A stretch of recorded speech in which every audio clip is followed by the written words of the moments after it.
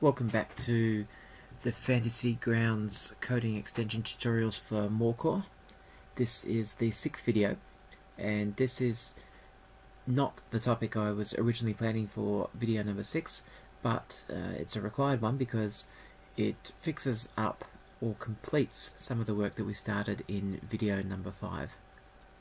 So in video number 5 we worked on an attack roll, so it would check the armor class of the target and calculate the attack roll if there was a target, and if it didn't it would work out what the minimum armor class was that you'd hit. But the other roll was a new damage roll, a DB damage roll for damned basic dungeon damage, and it would apply damage directly to the target in the combat tracker if you have a target selected.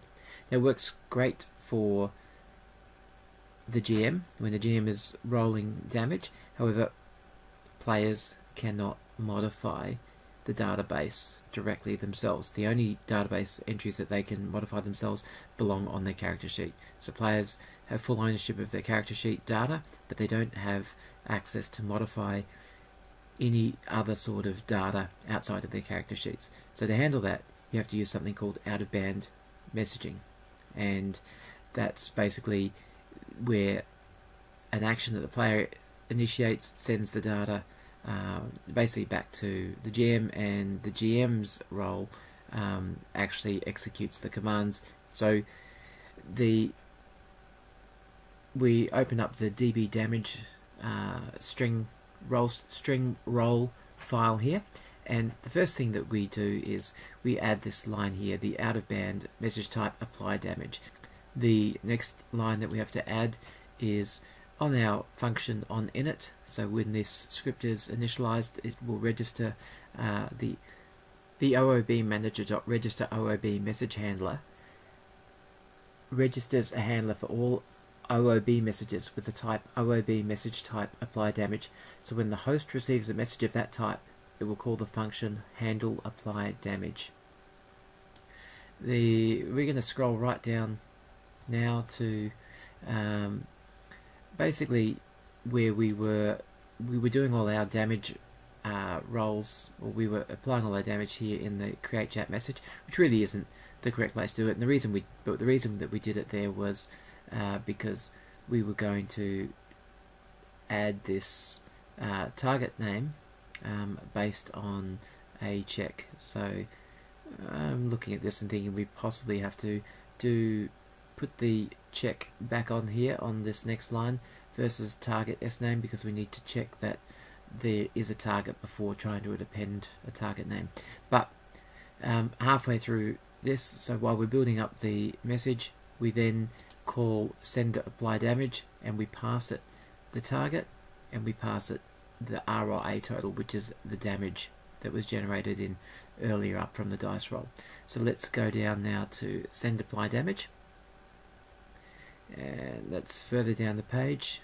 So we've got here a function called send apply damage, and it's going to receive our target and damage, and the first thing it's going to do is basically check for a target.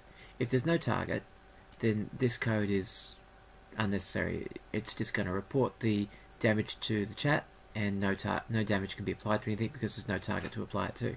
However, if there is a target, the next commands here will be executed. So we've got local message OOB, and then we've got the type, which is OOB message type apply damage, which is up here, OOB message type apply damage, and the value apply damage. So our damage is, we're going to set the out of band damage to end damage, out of band damage end damage to end damage, and we've got our target type, target node, active manager get type and node name, our target. This is pretty much copied from Core RPG. In this send apply damage function, we're just going to get the information we need and send it to the host in an OOB. We create an OOB object, fill in the type of message and the data the host will need, which is the damage and the target. You can only send basic data types in the message, so we get the type and DB node path using the same methods we were before. We then send the message using com_deliver. The client side, or the player's side, then continues about its business, finishing writing the message. The out-of-bound message is then received by the host, which is the GM's session, and as we set at the top, when it receives an out-of-bound message of this type, it calls the handler.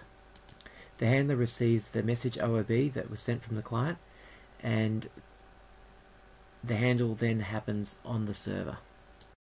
When this completes, it will come back to our script here where this was called, and it will continue to execute this, which is basically ending that script.